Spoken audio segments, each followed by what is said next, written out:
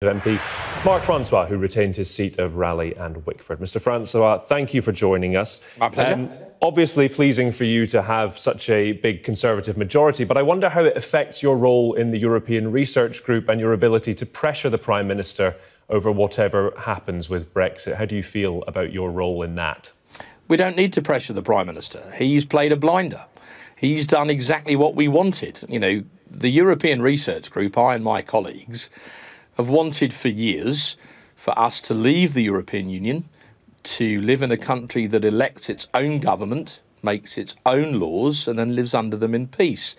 We can now do that because the Prime Minister ran a brilliant general election campaign, and we're going to leave the European Union at the fourth time of asking on the 31st of January. So we don't need to put any pressure on the Prime Minister. He's been brilliant. He's going to take us out. That's what we've always wanted. That's what the British people voted for. What if it proves to be the case, as some people are, raising the prospect of, that he maybe changes tack a little bit because of the leeway he has with that majority, to not pursue the kind of maybe deal in the future, or possibly even to extend when it comes to later this year? Would you be angry about that if that was to come to pass? Well, we wouldn't support any extension of what's called the transition period, but the Prime Minister has been adamant he doesn't want to do that, and there's no need to do that. So for the benefit of your viewers, we've got two different things here.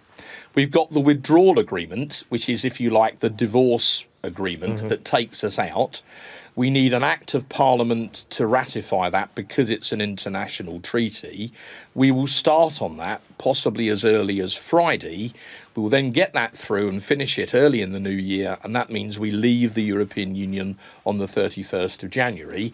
That deal has been negotiated. The bill is there. That's not going to change. Yeah, I think people expect, we expect that to come back on Friday, and it's now very clear that will happen in February. Yeah. I think what I'm talking about is the likes of some diplomats that the Financial Times has spoken to in the European Union who think that they believe an extension is inevitably on the cards. I think that's wrong.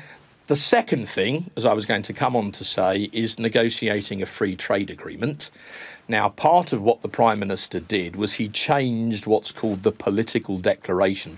Forgive all the jargon, but that is the thing that, if you like, governs the tram lines within which this free trade deal will be negotiated.